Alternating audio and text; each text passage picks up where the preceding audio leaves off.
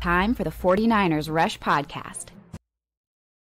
All right, we are continuing our 49ers roster countdown with a fun rookie. One that, Assistant GM Adam Peters says was probably our biggest value when drafting. And that is none other than 6th-round cornerback Tariq Castro Fields out of Penn State. Really, really like this guy. And, it's funny. I know I say that a lot.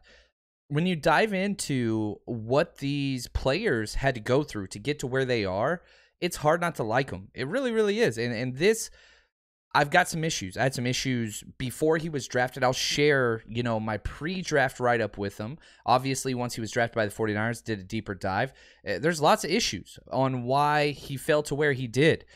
There's lots of issues on why he can be successful in the NFL, like some positive things, right? So let's get to know him. Tariq Castro Fields, number 61 on our player countdown. And again, this is all about biggest impact on this year's season, 2022 for the 49ers. 6'1", 197 pounds. It's like the 49ers have a type when it comes to corner, and it doesn't go off by more than 1.5 inches. It doesn't go off by more than 10 pounds.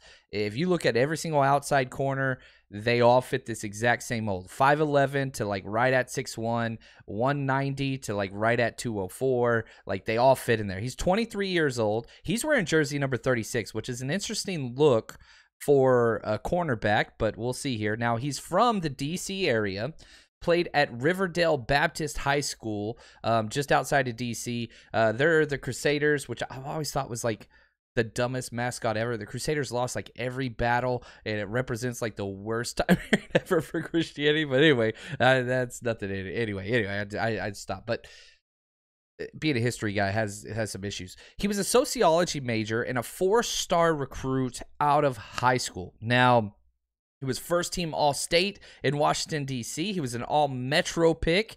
He had offers from Maryland, chose to go, and Alabama, and chose Penn State. Go work with Tony Franklin up there. And, he was honorable mention in the conference, Big Ten, 2019, 2020. And he's a student, man.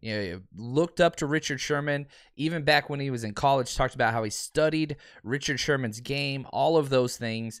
And just, he's a positively mental guy, and was projected 4th, 5th round, which is kind of where I had him as well, but he kind of fell. Adam Peters was on record saying all the way back from 2019, they had their eye on him and kind of watched his career as somebody that they really, really liked. And he is also a former college teammate with none other than Kevin Givens. So gets to kind of reunite with, another Penn State guy there. So let's go through his athletic profile. Let's talk about this, okay? Probably the best thing that he has metric-wise, he ran a 4.38 40, which is top-notch, 85th percentile of all NFL quarterbacks. So a straight line speed, check. 3-cone, 7.05, not great. So not the biggest change of direction guy, so not going to be a slot guy. Vertical 37, that's perfectly fine. Was drafted in the 6th round, very last pick, I believe, 221 by the 49ers.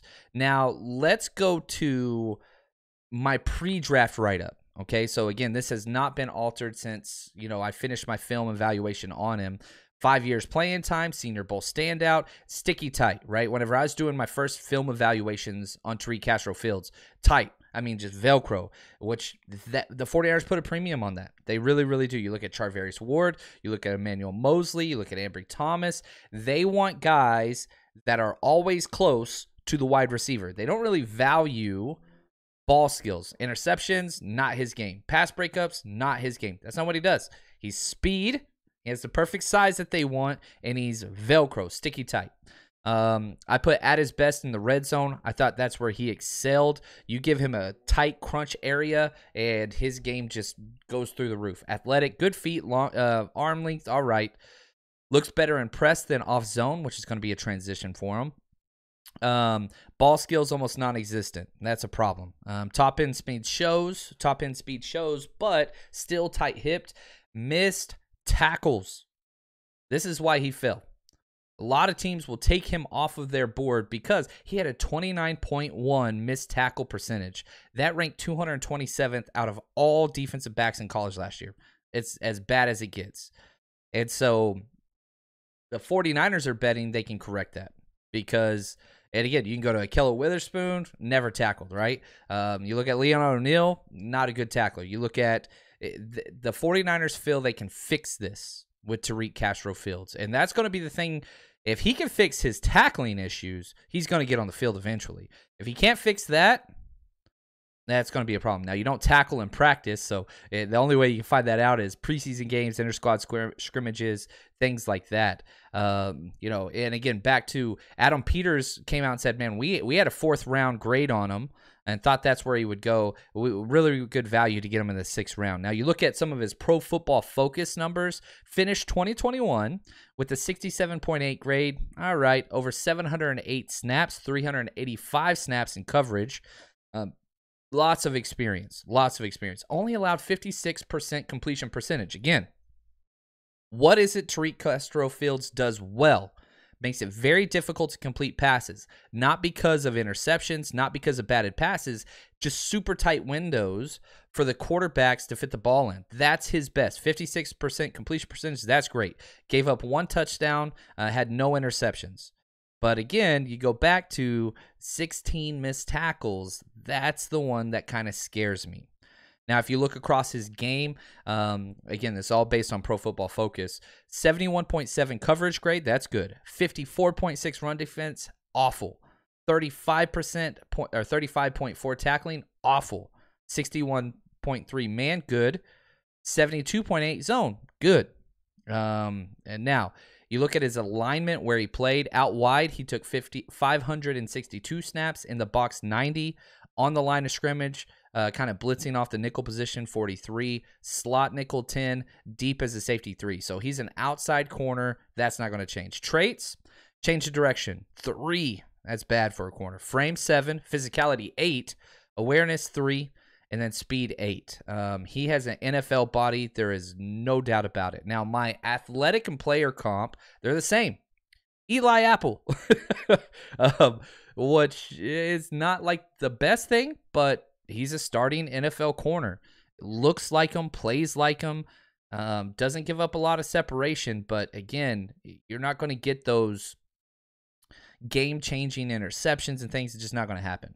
Now, you look at his experience. He played in 52 games in the Big Ten, which is impressive against some of the best competition. Look at the wide receivers he practiced against every single day, just for Penn State. They continue to put out a lot of guys. So he's got that experience, 30 career starts, and only 3 career interceptions in 52 games. That's the issue. So what do I think is going to happen? Best case scenario, he balls out in camp and lands on that 5th or 6th quarterback spot, plays a lot of special teams, and makes the active roster. Most likely, I do think that he'll make the roster, but could be like one of those red shirt, whatever guys. Think Diamador Lenore, right? Diamador Lenore last year, where you might see him in a game or two and then just not see him for like 14 straight games. Maybe like that's kind of the career trajectory that he's going to be on. Is there a chance he doesn't make the 53-man roster? It's small. I'd probably say 75%. Whenever you get drafted, even though it's in the 6th round, odds are you're going to make the roster. Is there an undrafted free agent that could come up and take his spot? Yeah, it's possible. Even if that happens, I think the 49ers would keep him on the practice squad. That's worst case. Actually, worst case is he doesn't make the 53. Another team steals him and goes to their team. That'd probably be worst case. But the issue with him is right now, there's just too many guys in front of him. Mosley, Charvarius Ward, Diamador Lenore, Thomas, Verrett, those guys clearly ahead of him. That's 5 dudes that I don't think he's going to be able to pass anytime soon, and that's not even throwing in slot corners, which I don't think he'll be there either. So I like this guy, but this is a red shirt. This is, we're working on a T-shirt right now. It should be out soon. I'll let you guys know. It's a solid red shirt, and on the front it says, I got drafted by the 49ers, and all I got was this red shirt. And on the back it has our logo on it. But anyway, I want to send one to him because I think that's what this year is going to look like. So I like Tariq Castro Fields. The athleticism's there. The speed's there. The NFL body's there. Love the Velcro, sticky, tight coverage. Doesn't get called for pass interference either. He's not grabby. He's just a mirror match kind of guy. Just no ball skills and poor tackling. He can fix those things. He's got enough elite traits to where he belongs in this league. I want to say thank you to Josh and Anthony, executive producers of this series, and we're just going to keep counting them down, baby.